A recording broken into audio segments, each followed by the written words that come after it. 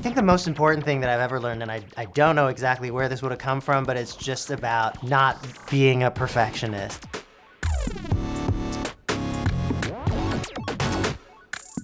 You know, for some people, they really have to have an inspiring sound to work with. For me, I've just found that working on the melody, you know, working on the chord progression, getting the structure down, all these things I put before getting into sound design. Like if you just want something that sounds this particular way, it's really easy to get lost in that and then lose kind of the spirit of the idea that you were first inspired with, and maybe like forget what the melody was, or you know, forget the mood that you had that you wanted to go for.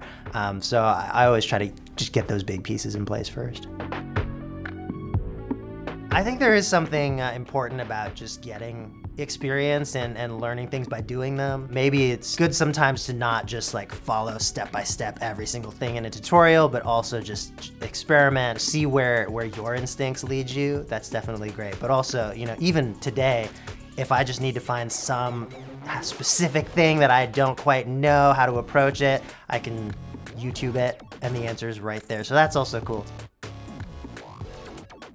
Reverse reverb is one of my favorite effects. Just a really cool way to create like a swell or a transition to like get people excited for what's coming, and then it just sounds like nothing else because it's like a reverb on your unique sound that you've flipped around.